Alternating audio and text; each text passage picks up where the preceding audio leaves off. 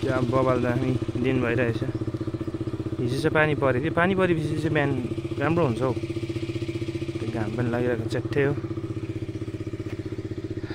निलो आकाश छिक छिक छिक छिक छिक दाग लागिरहेको छ त्यहाँ माथि झन् बाँदरको। सो बाइक स्टार्ट हुँदैछ। सो नमस्ते, welcome back to my channel. तपाईँहरूले हेर्दै हुनुहुन्छ सौगत ब्लग्स। आज चाहिँ टाइटल हेरेर तपाईँहरूले याद पाइसक्नु भएछ नि, हामी जाँदैछौँ लाभातर्फ। सो यो एउटा म्याराथन अर्गनाइज गरेको रहेछ यहाँनिर पेदोङबाट। तर त्यस्तो राम्रो डिटेल्स चाहिँ मलाई याद भएन, तर मैले तपाईँहरूलाई अवश्य बताउने छु। र हामी चाहिँ अब निक्लिन आँटेको बाइकमा, अङ्कल र म। अनि यहाँबाट चाहिँ हामी उता जाने हो लाभापट्टि। अन्त यो चाहिँ 90, 60 र 45 र 21 4टा किलोमिटर 4टा के भन्छ रनिङ हुँदैछ। अनि त्यो सिलसिलामा हामी जाँदैछ। हेरौँ के कस्तो हुन्छ। अब हाम्रो गोप्रो छैन, म नगर्ने सिधै जाने बाटोमा होइन। के कस्तो हुन्छ हेर्दै गर्ने छैन। अन्त्यसम्म कति बजी आयो? 6 बजीतिर पनि निक्लेको थिएँ हामी 5 बजी निस्केको कि। ए हो। अनि हामी 15 बजी चाहिँ हामी अलिकति खिच्दै आयो। तर खिच्दा चाहिँ केही पनि देखेन, अँधेरो भएर हो। त्यसपछि घर आएर सुतेर 6 बजी गयो। ए हो। गुड मर्निङ दा। भयो खिचाइ भनेपछि हुँदैछ अलिअलि, तर हामी सोचेको जस्तो सर्ट भएको छैन। क्यामेराबाट चाहिँ राम्रो हुँदैछ, ड्रोन चाहिँ हाम्रो उडेन। ए क्यामेरासँग मेरो फोनसँग कनेक्टै भएको छैन। ए अँ दामी निकाल्ने नि हो। सो यो हामी चाहिँ आइपुग्यौँ यहाँनिर हो। के भयो? ए ऊ हेलमेट छोड्यो आयो। अन्त 21 किलोमिटर चाहिँ अघि फर्किँदै गरेको हामीले पर भेट्यो। हामी अलिक ढिलो भएको रहेछौँ, किनभने बिहान 5 बजी नै निक्लेको गरेको। कति त पुगि पनि सक्यो होला सायद होइन। सो हामी चाहिँ यहाँ अङ्कल सेटअप गर्दैछ क्यामेराको।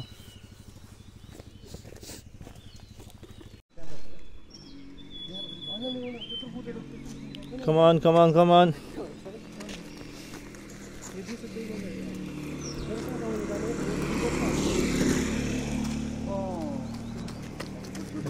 Nice.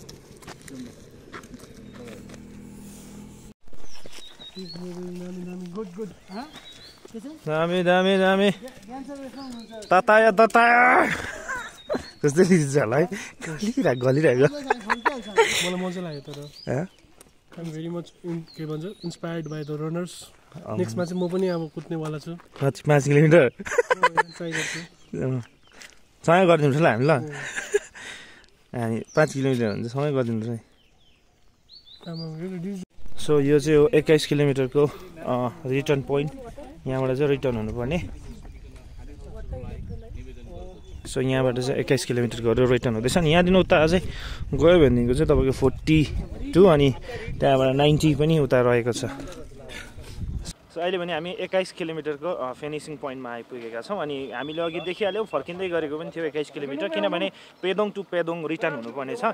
त्यही कारणले गर्दामा यो एक्चुअलमा यो जग्गाको त्यस्तो नाम चाहिँ याद भएन। तर यहाँबाट चाहिँ तपाईँहरूले ब्याकग्राउन्डमा तपाईँहरूले देख्दै हुनुहुन्छ 21 किलोमिटरको। यहाँबाट चाहिँ के भन्छ फिनिस त होइन, तर यहाँबाट चाहिँ ब्याक हो। त्यहाँबाट फिनिस चाहिँ फेरि पेदोङ नै हो। सो ब्याक टु फेरि 10.5 किलोमिटर भनौँ। यहाँबाट चाहिँ रिटर्न भएर फेरि पेदोङतर्फ जानुपर्ने हो। अनि 90 किलोमिटर अनि 65 किलोमिटर अनि 42 किलोमिटर चाहिँ तपाईँहरूको अझै लाभा क्रस गरेर तल लाभा पनि क्रस गरेर लाभा भिया भएर तल के भन्छ अझै तलसम्म रहेको हामीले अघि तपाईँहरूलाई जानकारी गराएँ। फापर खेतीसम्म रहेको, त्यहाँबाट फेरि फापर खेतीबाट रिटर्न फेरि पेदोङ टु पेदोङको यो कुदाइ भइरहेको छ, अथवा यो रनिङ यो अल्ट्रा म्याराथन भइरहेको छ। सो तपाईँहरूले हेर्दै हुनुहुन्छ यहाँ बाइक साइडमा जतिजना रनर्सहरू कोही गइरहेको छ 45 किलोमिटर अनि 21 किलोमिटर यहाँबाट ब्याक भइरहेको छ। अझ हामी थप कुराहरू हामी यहाँबाट हेर्नेछौँ। कता उसलाई त भेटिहाल्छ नि अहिले, उहीँ पर भेटिहाल्छ उहीँ पर भनेको। त्यही त जानुपर्छ नि। अब उहाँहरू दाहरू पनि छ, यता फर्किन्छ होला। कमन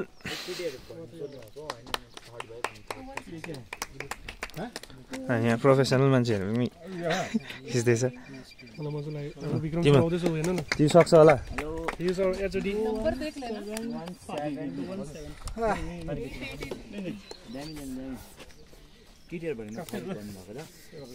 फर्स्ट गयो अघि है। म चाहिँ कुन चाहिँ हो फर्स्ट चाहिँ 21 किलोमिटरको 2127 है कति मिनेटमा यहाँ आइपुग्यो 7:44 7:44 टाइममा चाहिँ आएको त्यही त कति कति कति घन्टा दिन कहिले रिलिज भएको थियो थाहा भएन ए हो मतलब त्यसको उतै हुन्छ है उयो हजुर ए अरू उता यहाँदेखि उता कहाँसम्म छ एउटा त फाबर खेती भयो अर्को एउटा यहाँदेखि 90 किलोमिटर छ त्यहाँदेखि 42 किलोमिटर यहाँ चाहिँ 21 किलोमिटर 42 चाहिँ यहाँ कहाँसम्म हो यसको रिटर्न पोइन्ट लाभा ए ओके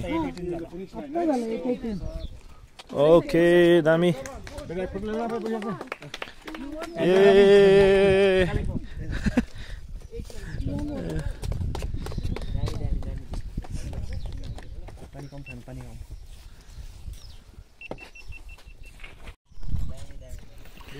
हामी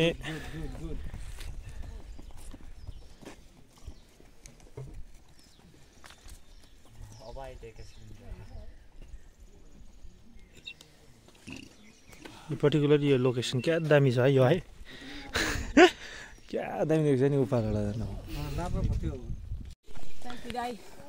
ओके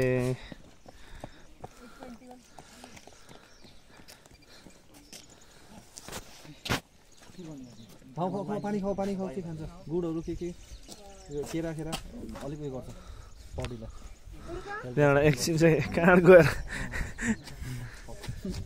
पानी चाहिँ बरु पानी नखाएर कम खाएर नि पानी चाहिँ रन विथ रोशनी फाउन्डेसन है त यो अर्गनाइज पायो भने फर्स्ट टाइम हो How's the feeling? Yeah, nice. Yeah, it's very nice, really. We enjoy the nature also. There's a lot of participants from outside. I think for them it's tough because the road is rough and quite hot also. But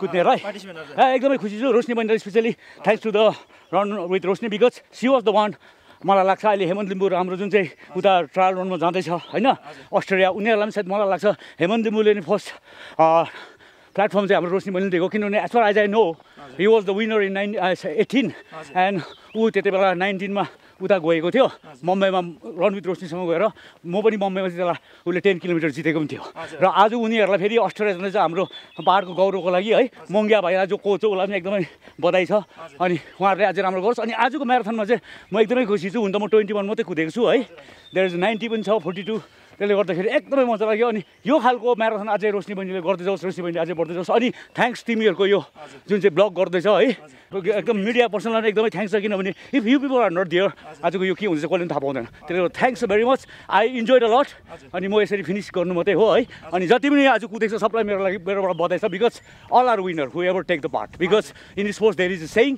glory of sports lies not in winning but in taking part thank you okay okay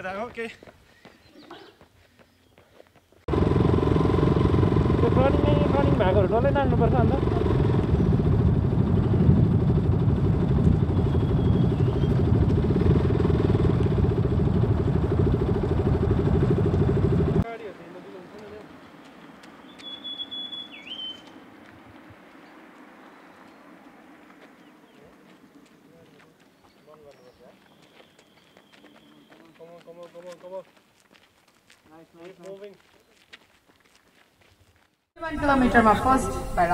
okay अहिले भने हामी पेदोङ आइसक्यो ग्राउन्डमा जहाँनिर चाहिँ finishing point हो 21 किलोमिटरको चाहिँ फिनिसिङ भइसकेको छ सो हामी यहाँ छौँ अहिले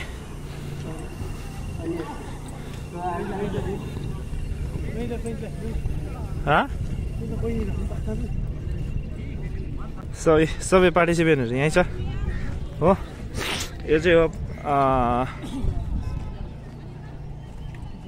पेदोङको ग्राउन्ड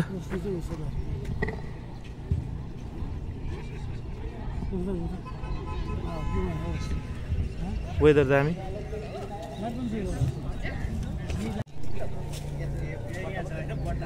मेडल यहाँबाट कलेक्सन गर्नु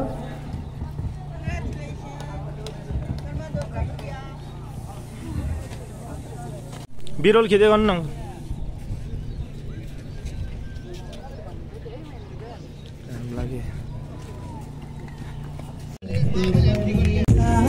यसरी नै हामी March runner with number so अब चाहिँ हामी निक्लेको यहाँबाट किनभने अझै धेरै टाइम लाग्छ यसरी नै हामी माझ अर्को फिमेल रनर विथ नम्बर 2166 पनि 21 किलोमिटर्स कम्प्लिट गरेर आइपुगिसक्नु भइसकेको ए सानो कलिलो निक्ल्यो नि त तिमी त अन्त यो चाहिँ मेरो फर्स्ट म्याराथन थियो होइन मैले 21 किलोमिटर कुदेको थिएँ कस्तो रह्यो एक्सपिरियन्स तिमीलाई त प्रेमोस दाले पनि छोडिरहेको थियो त अन्त मैले 35 मिनट ज्याकेट छोडिल है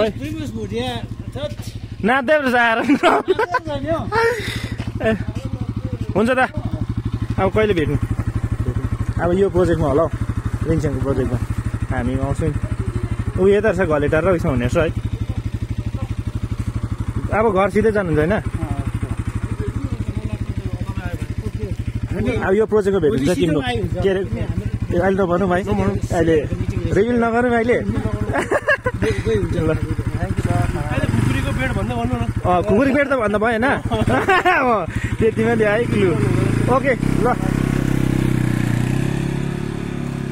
आजसम्म दुईपल्ट भयो नाना बिरातीको यहाँबाट र अहिले चाहिँ हामी आइपुग्यो अङ्कल कस्तो लाग्यो आजको यो इभेन्ट बारेमा अब इभेन्ट त अब भाइ हामीले 21 किलोमिटर मात्रै हामीले उयो गऱ्यौँ होइन अब त्यहाँसम्म चाहिँ हामी रिटर्न पोइन्टसम्म गयो अनि एन्डमा आयो खास कुरा चाहिँ रोशनीजीको कुरा कस्तो लाग्यो तपाईँलाई एकदमै महत्त्वपूर्ण कुरा है हाम्रो इन्टायर गोर्खाजको लागि कति ठुलो कुरा सोच्नु हुँदो रहेछ भन्ने कुरा चाहिँ मलाई लाग्यो है हाम्रो इन्टरभ्यूमा साह्रै राम्रो बोल्नु भएको छ उहाँ एकदमै राम्रो बोल्नु भएको छ अनि एकदमै रेस्पोन्स एकदमै राम्रो उहाँको फेरि हाम्रो पाहाडको भाइ बहिनीहरूले यो जति पनि 21 किलोमिटरको म्याराथनमा म्याक्सिमम पाहाडको भाइ बहिनीहरू आइरहेको छ है फर्स्ट त उयसको थियो सुरुक समथार होइन सुरुक समथारको थियो अनि अब अरू जति अब 90 किलोमिटरसम्मको छ म्याराथन होइन यसमा अब कस्तो पर्फर्मेन्स गर्छ हाम्रो पाहाडकोले अनि उहाँहरूको जति पनि फर्स्ट सेकेन्ड थर्डदेखि कतिसम्म आउँछ उनीहरूको ठुलो अपर्च्युनिटी रहेछ यो पछाडि